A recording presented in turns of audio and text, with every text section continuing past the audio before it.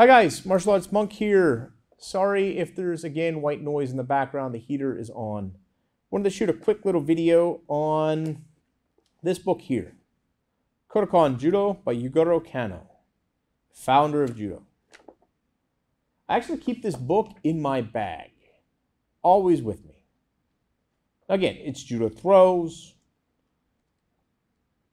but the way this book, at least this English version, breaks stuff down, and I'll put a couple pictures up here so you can see the step-by-step way, because it always gives pictures, which are often not the best.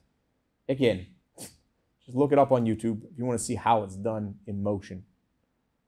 But it gives a great explanation. It gives you the Japanese name of the throw, which, to be honest, is always brutal for me. I always have an issue with, the Japanese terminology. So you got tomonagi, circle throw, all that stuff.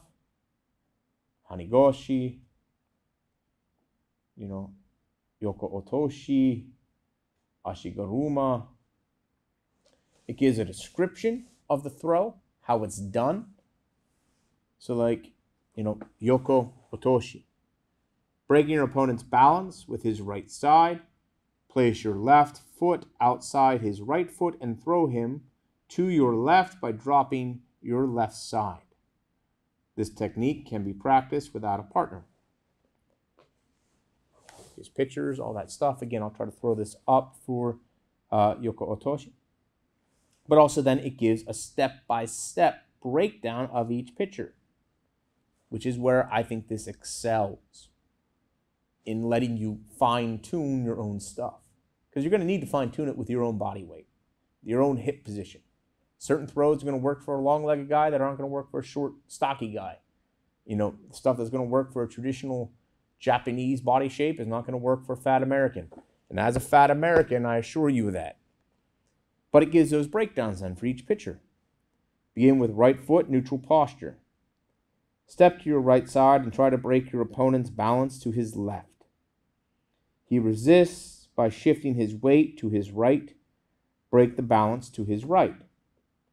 Place your left foot on the outside of his right ankle and drop to your left.